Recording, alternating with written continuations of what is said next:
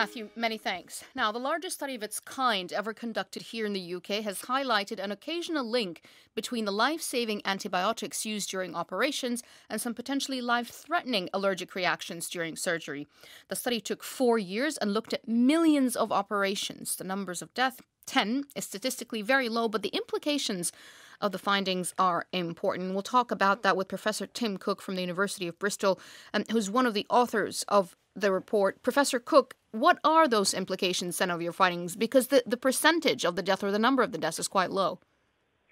Yes, it's a small number of deaths, but I think these are important events. So, as you say, this is a big study. We looked at severe allergic reactions in the context of about 3 million operations and anaesthetics in the NHS, and there are about 300 of these life-threatening events. I'm pleased to say the vast majority of the patients were resuscitated safely by their anaesthetists and survived.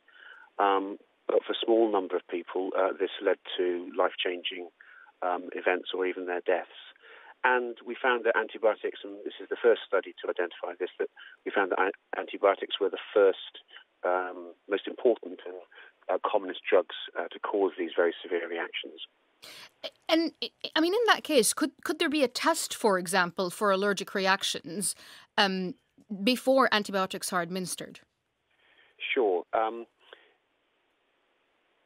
About 10% of people, when they come to hospital, say they're allergic to antibiotics, particularly to penicillins. And we know that about 90% of those people who say they're allergic aren't in fact allergic. And one of the key findings was that sometimes we use drugs to avoid penicillin, so to avoid that allergy, but actually we end up using drugs that are both less effective and also more likely to cause allergy. So you're quite right.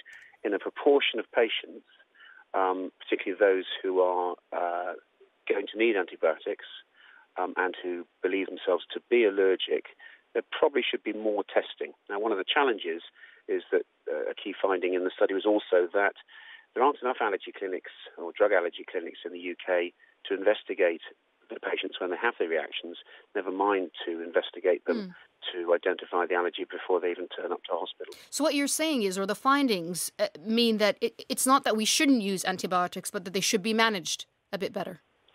Yeah, the term that people use is antibiotic stewardship, and that's using these, as you said, life-saving drugs as best as we can.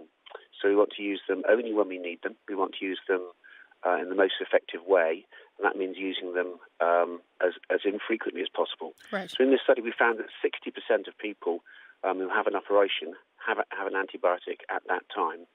So there's a question as to whether all those patients need those antibiotics, and then if we can target the choice of antibiotics better.